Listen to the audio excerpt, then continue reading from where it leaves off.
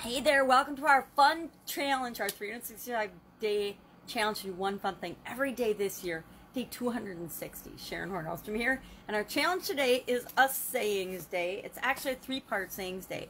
It's a saying, and then for the next 3 days, not just one, not just two, but for the next 3 days, we're going to do an activity related to the saying. So let me grab my magnifying glass, and let's see what we've got in store for us today. It's obviously got something to do with what we want to do when we grow up. And what did we want to be when we grow up, or what did we want to do when we grew up? So here's the saying. It says, at the age of 6, I wanted to be a cook. At 7, I wanted to be Napoleon.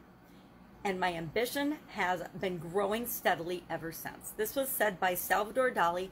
And I didn't know who Salvador Dali was, so I looked him up on the internet, of course, and found out that he was a Spanish artist from 1904 to 1989. And he was renowned for his style. He had like 6 or 7 names, and Salvador Dali was the shortened version of his 6 or 7 name long name, and he had a title. He was the Marquis of something that I can't pronounce. But either way, our challenge today says, at the age of blank, I wanted to be blank. So what did you want to be at the youngest age you can remember? I was trying to think about what I wanted to be at the youngest age I could remember, and I'm going to have to think about it a little more today, because I can't really remember, but I do remember about 3rd grade when we first started to learn how to write and do stories.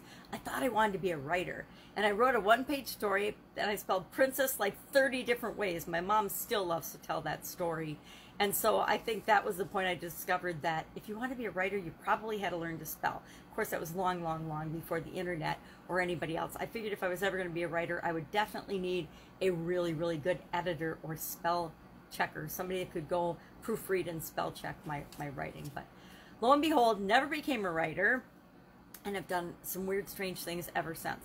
One of which is doing a fun challenge every day on video from a little journal book. Do one fun thing every day. That's it. That's our challenge today. Share in the comments below what you wanted to be when you grew up at the very youngest age you remember. Let's have fun sharing our childhood memories together. And tomorrow, of course, we're going to talk about what we wanted to be when we grew up at a different age, at a different time in our lives. Have a fun, amazing day. I'll, of course, be with you tomorrow.